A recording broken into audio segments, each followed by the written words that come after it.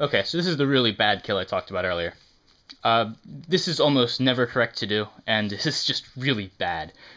Uh, there's one time where this kind of comes up as a thing, but I'll show you that later. So what happens here is you have Royal Magical Library on the field. You play an Aquamirror, summon Mind August, puts a counter on.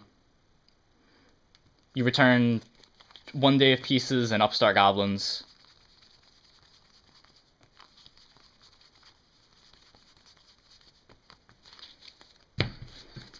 So this becomes your deck.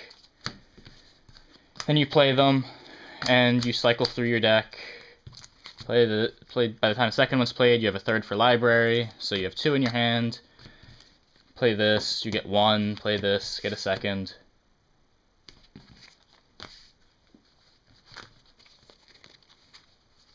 Then you return Aquamirror, add Mind August, play one Day of Peace, put a third counter on.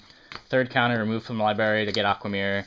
Aquamirror, tribute Mind August for Mind August, and you're back where you started. Now, the reason this loop is so bad because it loses to a single effect Veiler, because Royal Magical Library gets Veilered and your loop is suddenly shut off. The only time it's really correct to do this is when there's no other options, but even then it's very rare that you just have a one Day of Peace and not like one Day of Peace plus Salvage. But yeah. The other time it's correct for something similar to this is when one of your Mind Augusts gets Bottomless, which is something I'm going to show you how to play around in another segment.